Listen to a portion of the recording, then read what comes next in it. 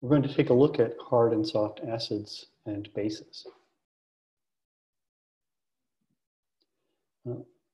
This is essentially a classification system that helps us keep track of what acids or electron acceptors commonly go with what bases or electron donors.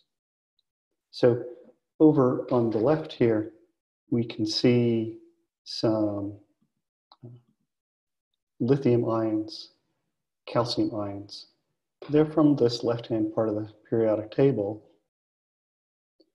And things on that part of the periodic table are very frequently found in combination with counterions that contain oxygen from over here. On the other hand, something like cadmium here is more likely to be found with counterions such as sulfur or selenium. And this sort of system doesn't just apply to ions. So for instance, a neutral gold atom might be expected to stick with a neutral sulfur atom, as we see here. So this is a classification system for ionic compounds, but also other sorts of Lewis acid-base interactions. What this leads to is a portion of the periodic table that's likely to form cations, or to at least perform as acids, being divided into the hard acids over on the left here, as well as in the left part of the P block. So these things all tend to have pretty high charge. So going from potassium to calcium to scandium, titanium, vanadium, we're often talking +1, +2, +3, +4, +5, very commonly in nature.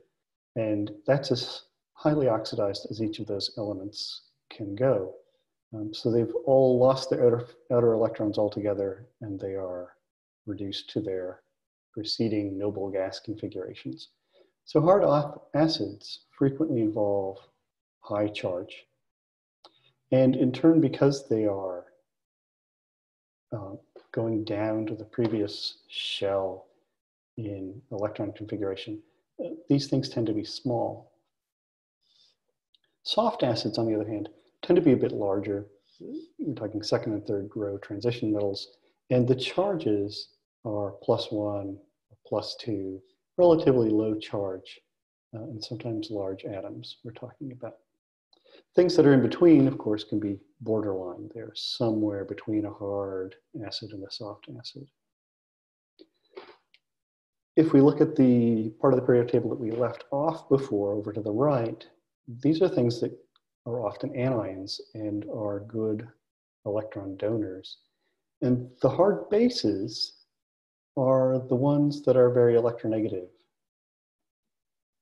They also, because they're electronegative and hold their electrons tightly, they also tend to be small. Whereas the less electronegative atoms here are a little larger. So this is all a sort of a relative comparison, and that's always the case in hard and soft acids and bases, usually speaking in relative terms, comparing one atom to another. But these larger, softer bases are often found with the larger, softer acids. The smaller, harder bases are often found with the smaller, harder acids. Now, there are other factors that come into play with hard and soft acids and bases. So for instance, conjugation tends to soften a base. But these are the basics that we'll start with right now.